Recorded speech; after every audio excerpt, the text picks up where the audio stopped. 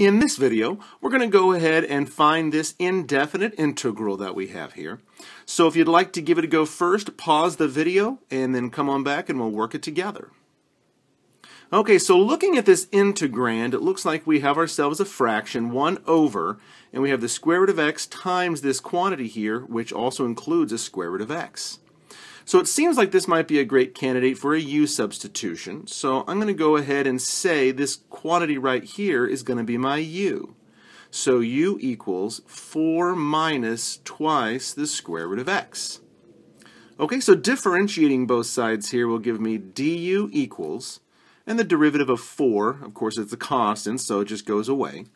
So the derivative of the square root of x is 1 over twice the square root of x, but we have this negative 2 right there. So it'll actually look like this dx, and we'll see that those 2's will cancel nicely. So du equals negative 1 over the square root of x dx. So solving for this dx so we can make that substitution, I'll multiply both sides by the opposite of the square root of x. So I will end up with this right here that says the opposite of the square root of x times du equals that dx.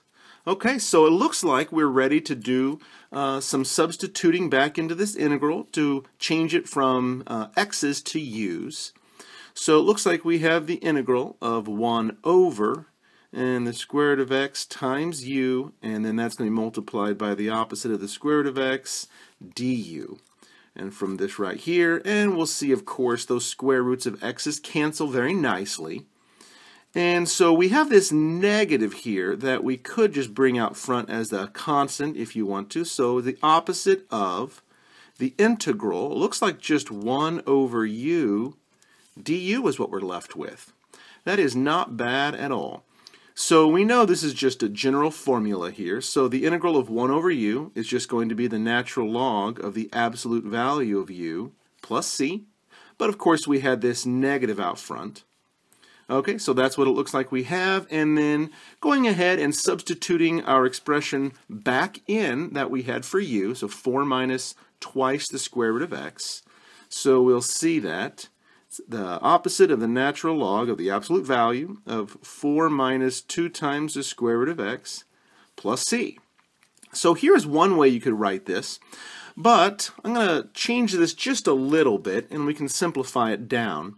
So we have this natural log here, and so I'm going to rewrite this just a little bit. So it's the natural log of, and I'm going to factor a 2 out of here. So twice the absolute value of 2 minus the square root of x, just like that, which means I have the natural log of a times b, and this 2 out front is my a, and this absolute value is my b.